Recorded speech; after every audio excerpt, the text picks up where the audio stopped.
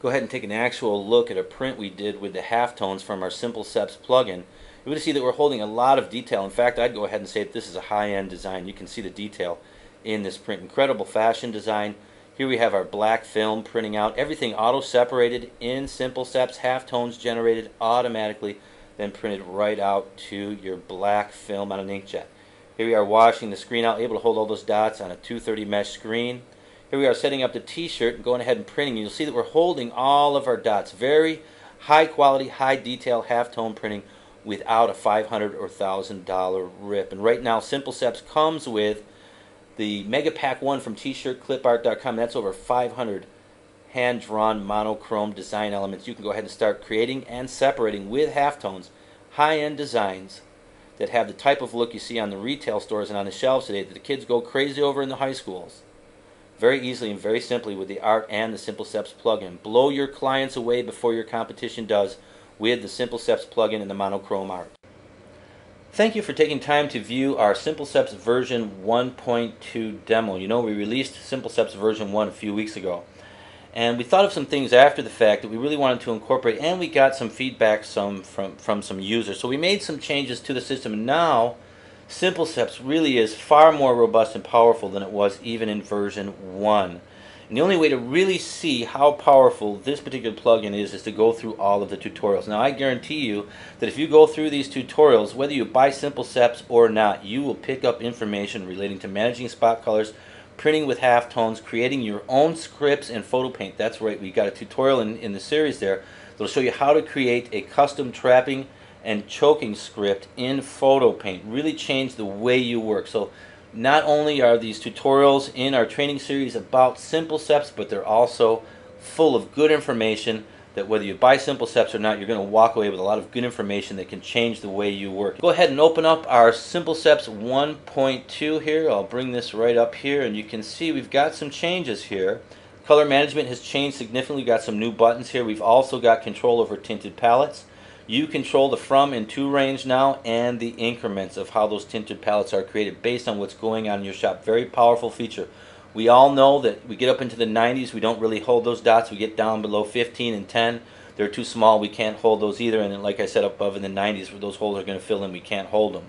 So we create our palettes and we do our conversions based on control of our tints of color. And you can see that throughout the tutorial, the way in which we use our tinted palettes. It's the same replace and selection functions, and we've got a new one-click conversion here, very powerful tool. So we'll take a look at this briefly here in the demo, and then you can go ahead and get into, I believe there's 10 or 12 new tutorials, all of them very relevant information. Whether you're using SimpleSeps or not, you're going to pick up a lot of powerful tips and tricks that are going to expedite your workflow, reduce errors, and change the way you work. So we'll go ahead and we'll minimize this. We'll go to page 2 here. We can see we've got our Lumberjacks graphic here. Worked with him a lot. Go ahead and click on this. Got everything selected. Go to Color Management tab. Create Color Palette now to reduce our colors. You can see we're not going to be able to create spot colors with these, and we got 16 colors to work with. Got to bring this down for the client. So go ahead and click off Show Color Names. You notice I can select multiple colors here.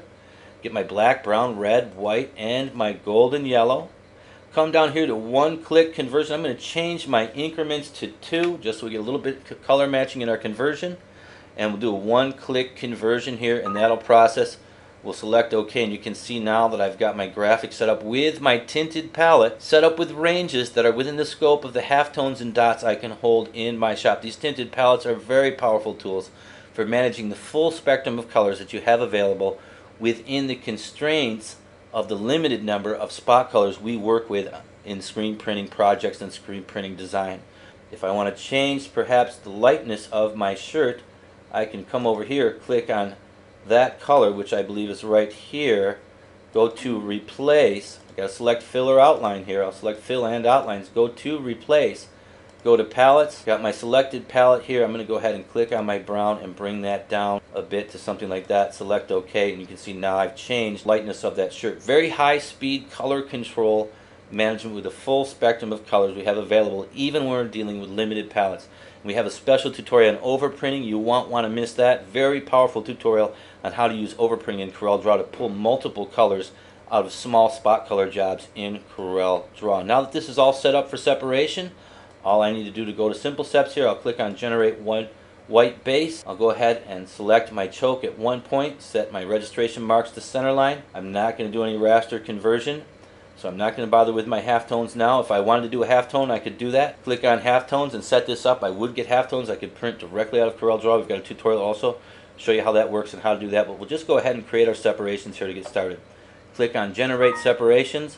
Get a warning here, depending on the complexity and number of objects in my graphic, it could take a few minutes to process. And we'll select OK here, and we'll process our color separations and our choked white base almost immediately directly in CorelDRAW. We're going to eliminate opportunities for human error in these separations. Now, what's the benefit of having our plates automatically set up in Draw? Well, I can go through and I can tweak what's going on with my plates and review them before I print my separations. If I take this white base set up as a monochrome bitmap and it's 100% black, if I go ahead and copy this and I come back here to page 2 and I paste this in, you can see that I will have a perfect white base set up automatically for me coming off of my untinted underbase. And if we zoom in here, we'll be able to take a look at that and see how our trap came. Of course, excuse me, our choke. Of course, we don't underbase our black, and our black does not have an underbase on it. We've got some nice choke in here, and we can customize that choke based on what we want to do. So, very powerful tools to get our work done and manage the full spectrum of opportunity we have with colors relating to spot colors in CorelDRAW on the fly. Just in case you're wondering, I know the Lumberjacks is a pretty simple graphic, but we'll take a look here at a very difficult graphic to work with, and we'll convert that to spot colors in a matter of seconds here. I'll go ahead and zoom out here. You can see we've got a very complex design here, a lot going on with this dirt design. I'm going to go ahead and select everything here, and we can see we've got 497 objects. If I come into my SimpleSeps color management and I click on Create Palette, I'm going to see that I've got 64 colors, 69 colors, and tints. That's not going to work, but I can look at my design, take a zoom in here, and I can see the colors that I'm going to need. Is I'm going to need a black, a white, a red, and I can come through here and just pick a couple of colors, a green and a blue.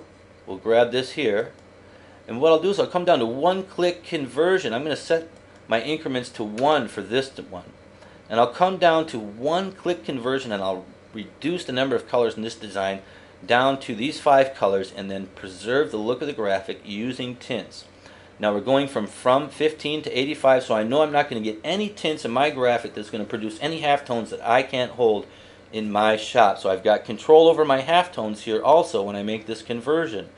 Very powerful functionality for managing halftone and spot colors in CorelDRAW. One-click conversion, and we'll let that process, and we'll see that our tinted palette will be automatically generated, so I'll have a tinted palette I can work from to go ahead and tweak this if I need to after we finished processing and converting this down to 5 spot colors based on tints and halftones.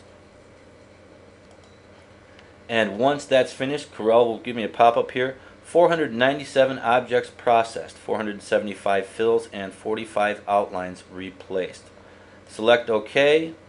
Go ahead and move this tinted palette over here, and you can see that we really didn't lose anything relating to the color in our design, but yet now we're down to 5 colors and 43 tints according to SimpleSeps. And all I need to do is go ahead and create my separations and put a base together for this. But we can also go and replace our colors very easily. Let's say I want to replace the dirt here with a red on the fly. I've got a number of objects here in this particular graphic here. If I want to replace this with the red, I can go to my tinted palette. I know I'm going to be in the right colors here. Just left click, fill that, and now that's replaced with a red, as you can see there. So very powerful functionality. Well, as I said in the demo here, you're really not going to get an idea of the full power of working with SimpleSeps and how much time and money it's going to save you, how much it's going to radically improve the quality of designs you're able to produce within CorelDRAW using spot colors, working with the tinted palettes, and the tools and functions and training that we provide in the tutorial. So if you got the time, go ahead and take it to look at the tutorials. I guarantee you, whether you buy SimpleSeps or not, you're going to pick up some excellent tips and tricks along the way, especially the tutorial in there that we do the photo paint scripting. We show you how to build your own automated scripts, not in CorelDRAW, but in photo paint. So thank you for the time, thank you for reviewing, and we'll see you in our tutorial series for SimpleSeps version 1.2.